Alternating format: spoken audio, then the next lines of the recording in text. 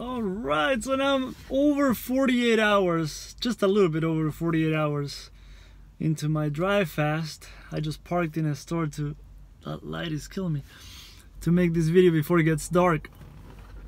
I'm doing really well. I'm really tired now, but just because I've been driving all day and yesterday all day, and it's been a very long drive. I think I still have, so it was 3,000 miles.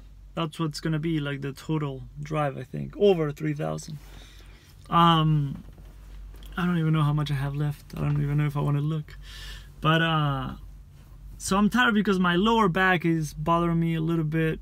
My ass hurts, but I'm okay. And it was tough because the last 3 rest areas were closed. So I was hoping like, okay, finally I can stop, and then I wasn't able to. And so it's been a lot of driving without stopping now at the end. But some tips that I want to give you is that, first, I believe environment is huge. So always have water and whatever else you decide to break your dry fast with, whether that's coconut water, fruit juices, vegetable juices that you make at home or that you get somewhere else. Have that with you, but at the same time, don't be somewhere where you're just like staring at that all day. Like if I'm just staring at a bowl of fruit or at a juice that I'm gonna break my fast with, if I have that with me all day next to me, that's gonna be tough. And because I was laughing at, during my drive, I saw some of the most beautiful lakes I've ever seen, and I just wanted to just like jump in the water and just swim with my mouth open like fucking crazy. Like they were gorgeous. Like the water was so blue and beautiful, and it was amazing.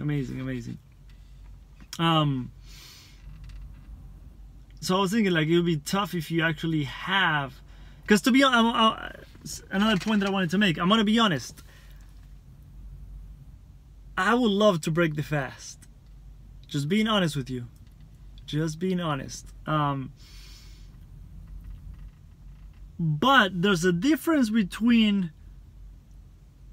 a desire to eat and a need to eat. I don't need to eat right now. I feel fine. I just have a desire for drinks and food. So if I'm strong enough to differentiate between the desire and a need, then I can definitely keep going. And the other reason why I have the desire, which is another point that I wanted to make about dry fasting, is that dry fasting is it's not only a physical experience and a physical challenge, but it's also a mental, emotional, spiritual experience and challenge. And of course, when we have long drives, I believe many of us want snacks and food and drinks and coffee or tea or whatever, and whatever kind of drinks you like. And we use things like music. I listen to comedy sometimes. We might call friends and family and listen to podcasts or YouTube videos or whatever.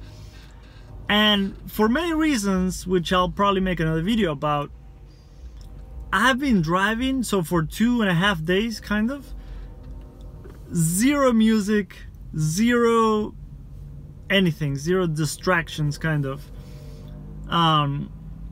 Only made a couple calls that I needed to make, but I just been like with myself, like with my own thoughts, with my own feelings. I enjoy that many times. It's not always easy to be able to do that. And I just came from a retreat, which I'll definitely make more videos about, that goes very deep into emotional healing. And I want to kind of continue that. Many of you might not even know, but I do Reiki and I love energy healing, and I can do that on myself. So it's been a very, very incredible, fascinating experience to do that throughout this entire drive. I can talk more about that if you're interested, but I'll leave it at that for now. But it is a, remember that it is a physical, mental, emotional, spiritual experience and challenge. So whatever you need to do to get the benefits that you want to get out of the experience, whatever you need to do to maximize your benefits, if that's what you're looking for, do that. Just honor that. Honor whatever you need.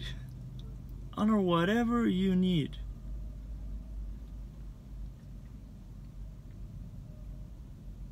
And to go back to that desire versus need, like, I know, just to give you some tips if you're thinking of doing that, like, I know that as long as I can fall asleep today, I'll obviously be able to keep going tomorrow morning.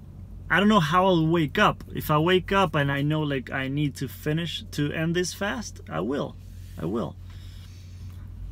So the other point that I wanted to make is that I just invite you to, I'm not telling you what to do, but I just invite you to consider the idea of not putting your fasting ego before your body's needs and your body's health. Of course we want to do that. Of course I want to do a really long fast, and of course I want that. But if my body can't handle that right now, then I'm okay with that. I'm okay with that. So I just invite you to just put your fasting ego aside and just really listen to your body and honor what your body needs.